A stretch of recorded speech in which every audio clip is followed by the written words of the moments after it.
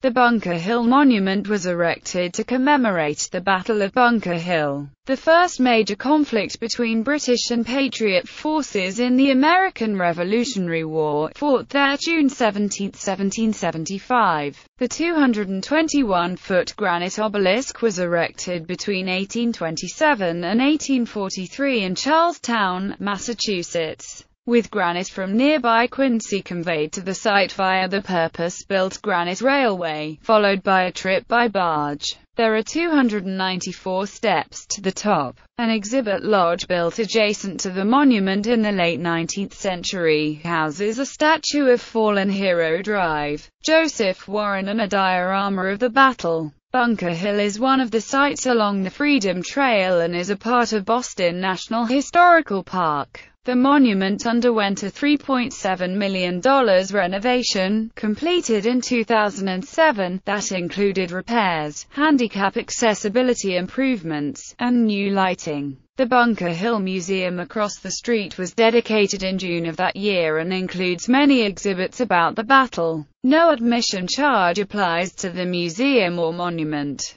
Background: the monument was one of the first in the United States. An earlier memorial at the site had been erected in memory of fallen Bunker Hill hero Drive, Joseph Warren, a Mason, in 1794 by King Solomon's Lodge of Masons, and was initially an 18-foot wooden column topped with a gilt urn. In front of the obelisk is a statue of Carl William Prescott, a native of Groton, Massachusetts, another hero of Bunker Hill. According to popular stories, he coined the famous Revolutionary War phrase, "Don't fire until you see the whites of their eyes," during the battle. However, various writers attribute it to Putnam, Stark, Prescott, or Gridley, while others question whether it was said at all. The monument is not on Bunker Hill, but instead on Breed's Hill, where most of the fighting in the misnamed Battle of Bunker Hill actually took place. The Monument Association, which had purchased the battlefield site, was forced to sell off all but the hill summit in order to complete the monument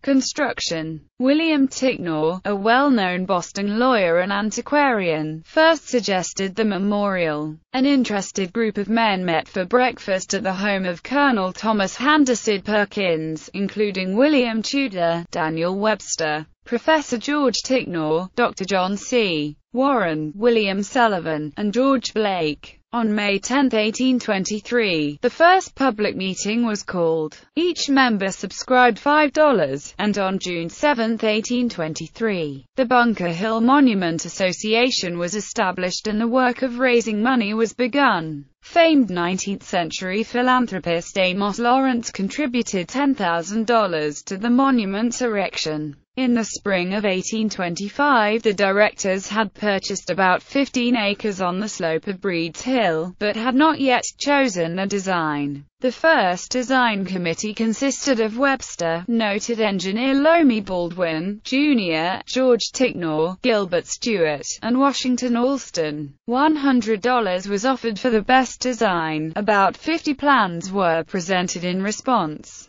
Choice was soon narrowed to a column and an obelisk, and a new committee was appointed to procure designs and estimate expenses for each. At the next meeting, the majority voted that the obelisk designed by Solomon Willard be used. The directors laid the cornerstone on June 17, 1825. The Marquis de Lafayette performed the ceremony, Webster delivered the oration, and the Grand Master of the Grand Lodge of Massachusetts, ancient free and accepted Masons, conducted the services. Rev. Joseph Thaxter, who was wounded in the battle, officiated as chaplain at the ceremony, offering a prayer and thanks for the colonists' victory. Blocks of granite for the monument averaged 2 cubic yards each and were quarried by wedging, delivered to the site of the monument at an actual cost of $5.40 per cubic yard from a quarry opened for the purpose far under the average contract offers for the same of $24.30.